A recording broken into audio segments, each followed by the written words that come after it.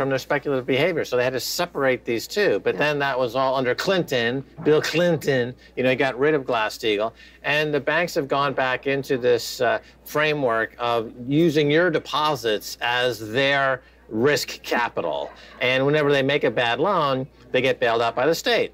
So we saw this in the savings and loan crisis. We saw this in the subprime crisis. It's just banks gaming the system, gaming. Now, Martin Wolf, he's an establishment player. So it's interesting that he would make the suggestion that the Swiss banking system should embrace this, a non-fractional reserve, a wholly backed reserve banking. I mean, if you apply that to the banks in the UK, Lloyds, HSBC, Barclays, and Royal Bank of Scotland. RBS, right, they would all have to be technically declare insolvency because they have no assets. Yeah, I mean, you've actually been on stage here in Ireland with Martin Wolf, and he wasn't this radical back then, but he's also suggesting that citizens should be allowed to put their own deposits at the central bank, just like banks can, and that's how they're able to just spin money, because they're able to borrow from the central bank at 0% and then lend to you at like 10, 15%. Martin Wolf, why is he making this convergence? Why is he coming to Damascus? Why is he coming to the Holy Land? Well, if you're at the financial... I'll tell you, because he's being pressured by Bitcoin. Yes, he understands the nature of Bitcoin.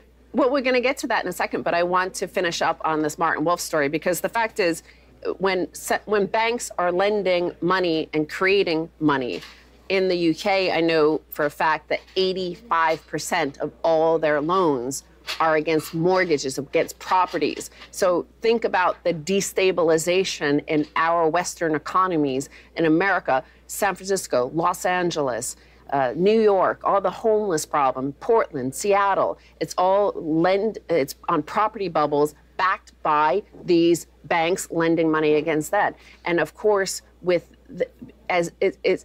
generate more and more and more and more profit for themselves, because they could basically created a Ponzi scheme against which they're guaranteed to make money, but it's causing destabilization across, you know, all these cities in America and in Europe. Right, the properties used as collateral.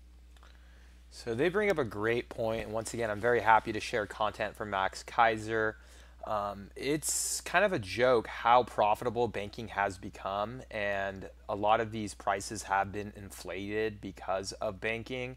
And one thing they don't mention is also student loans, because school used to be much, much cheaper, but just like real estate, the prices have been able to be inflated because they were able to create easy credit and create the most dangerous loan, a loan that shouldn't even be considered a loan, which is a student loan, because you're not allowed to bankrupt out of it. So the idea that they charge 7, 10, 12% interest, but you're not even able to default out of it, that's not even a loan. That's indentured servitude or slavery or modern slavery, whatever you want to call it. But that's the biggest problem that we have with our current banking system is they are able to basically keep all the profits, and then when they do get themselves in trouble, they use public funds to bail them out.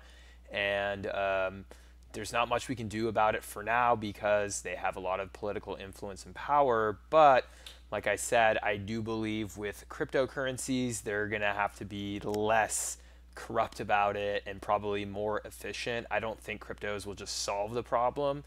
But at the same time, if people start to realize how bad and how crazy our banking system is, it might create some pressure where they're willing to make some sort of changes to be more reasonable. But let me know your thoughts about this and what you guys think, and I will talk to you guys soon.